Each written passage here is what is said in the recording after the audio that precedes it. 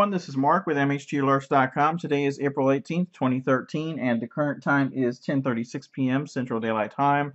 Taking a look at a magnitude 7.2 earthquake that just occurred in the Kuril Islands. Again, this is a 7.2 major earthquake. This is around the Ring of Fire, folks. And right now, the latest update is there is no tsunami warnings, watches, or advisories for this latest earthquake. So taking a look here at the earthquake on the USGS list, as we always do, this event has been reviewed by a seismologist, and the depth on this one was pretty deep, folks. It's a 7.2 in magnitude. The depth on this one was 76 miles below, or 122.3 kilometers. And once again, no tsunami warnings, watches, or advisories have been posted as of yet. And if anything does come about, I'll put it right here on the YouTube channel. The location was 46.182 degrees north and 150.796 degrees east.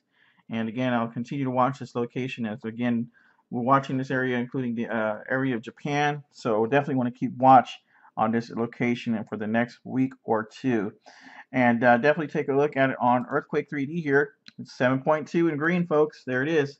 7.2 magnitude earthquake, Kuril Islands. No tsunami warnings, watches, or advisories have been posted as of yet. Thanks for watching. Stay alert, be cool, and have a nice day.